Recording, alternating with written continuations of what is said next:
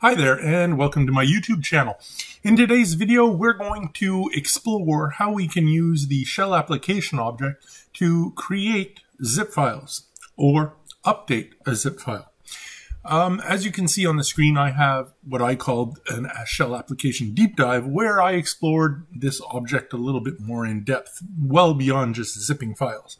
And as you can see by the table of content, it opens itself up to being able to do all sorts of really useful things. So keep this in the back of your mind, take a look at the article, and you'll be amazed a little bit about what this little object actually offers us as developers. Like I list here very quickly, you can open files and folders and URLs. You can use it to get information about your system. You can use it to determine paths to what they call special folders, your user profile, desktop, temporary folder, etc., etc. You can use it to create a folder picker dialog, so a user can go select a folder and then you act upon it. You can use it to determine if a file or a folder exists. You can use it to create a folder structure. You can use it to list subfolders and all the files contained within, so recursively. You can even use it, we're not going to explore it today, but in a later video, you can use it to even list the files in a zip file. So that can actually be very useful when you're looking to update the content of a zip file, for instance. And then, as I say, all the rest of the items there are zipping. So we can create zip files, we can update zip files, we can extract a zip file, we can extract a single file from a zip file, we can list the files within a zip file.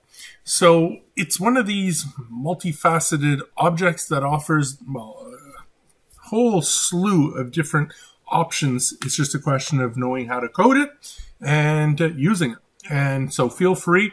Each one of these, if I just click on one very randomly, will bring you to a section, and you'll see here the code. You just copy paste and you use it. Okay, enough of that said.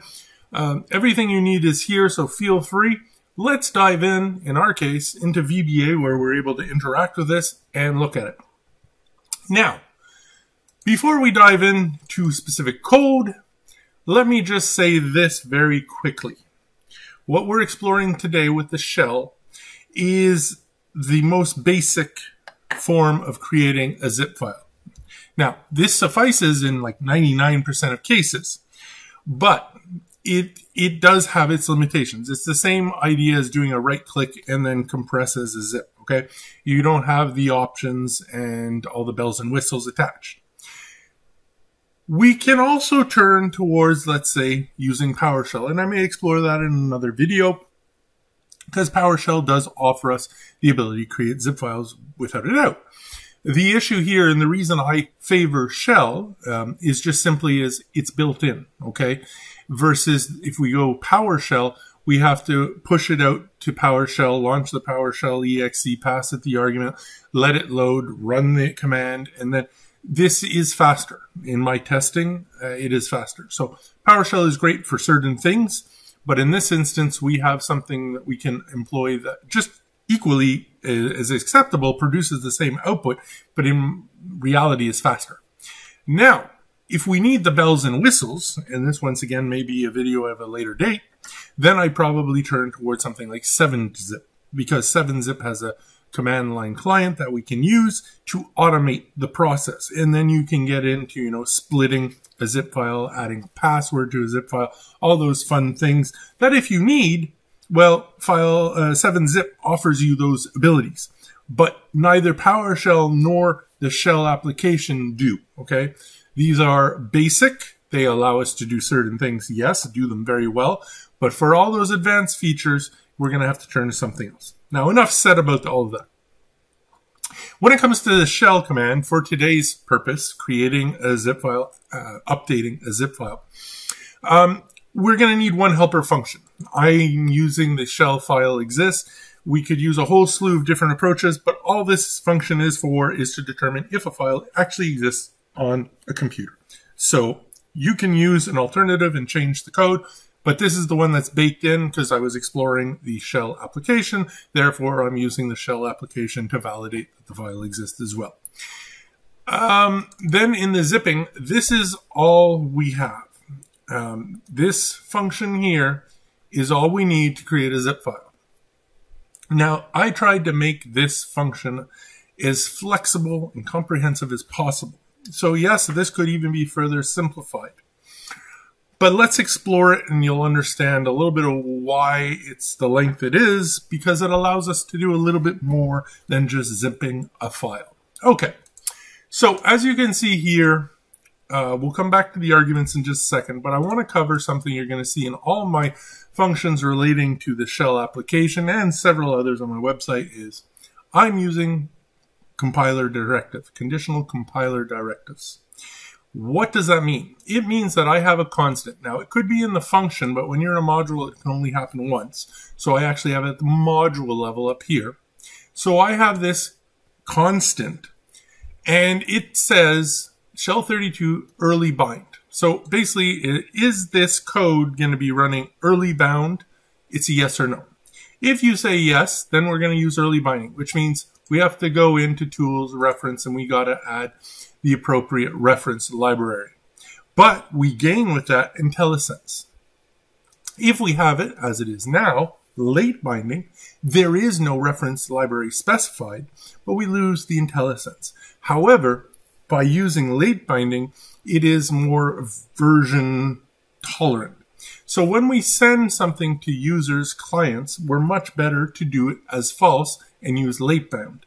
And when we're doing internal development, or if we're in a very controlled environment where we can be guaranteed everyone has the exact same versions of everything, well, then we could also stay in early binding. But basically, at the end of the day, I use true when I'm doing development, then I switch it to false when I'm going to distribute it to my users. Enough of that said. Let's look at our input arguments. The zip file. So what is the path and file name of the zip file we want to create or update? Then we come over here, folder or file. So this is the folder or the file that we want to add to the zip file. And lastly, overwrite zip. Do we want to start from scratch if the file already exists? Do we want to overwrite it completely, or are we appending to the existing file? And appending also means that if the file already exists that we're trying to push, you're going to get the standard Windows pop-up asking you if you actually want to replace or not the existing file. So the built-in functionality and dialog still apply when we run this code. And then a couple of general variables that I'm going to use. And now let's just start. So how does all of this work? It's very simple. The first thing I'm doing is I'm checking, does that zip file exist? If it does not, then it's going to run this code. Or if we said we want to overwrite the existing zip file, then it's also going to run this code. What does this code do? This code creates the zip file and adds a single line to it. So this basically creates a blank zip file. And then we move on here and we're going to build an object of that zip file now. So if we had to create it, it's going to bind to it. If it already existed, it skips over this, but we still have to bind to it because we're going to work with it. And then we come here, we do a little bit of string concatenation and parsing because we've got to separate the path from the file name. And then we come and I look here in string. So in the file name that I've asked to add to the zip file, is there a period? If there's no period, well, I'm assuming that this is a subfolder or a folder, okay, not a file per se. So I'm going to create an item bound to that folder. I'm going to also use this opportunity to determine its type, and we're going to use that again to ensure that we're dealing with a folder. And then we're going to count the number of items in the folder. So how many items, how many files are present in that folder? Then we come here, if in the case there is a period, so I should be dealing with a file. In this case, we're going to bind to that file, yes, and then we're going to pull its type. And we're going to set, well, okay, there's one item. Now we come down and we're going to look at the type. So we've gone through, we've bound to them, we've checked their type. We're going to check, are we dealing with a file folder, yes or no? If it's a file folder, well, in that case, we're going to copy into the zip folder all of the folder's items. So if there's 1 file, 10 files, 200 files, all of them get put into the zip file. If, on the other hand, we're dealing with a file, well, then we're going to copy into the folder, the zip folder, just that file. And that's it.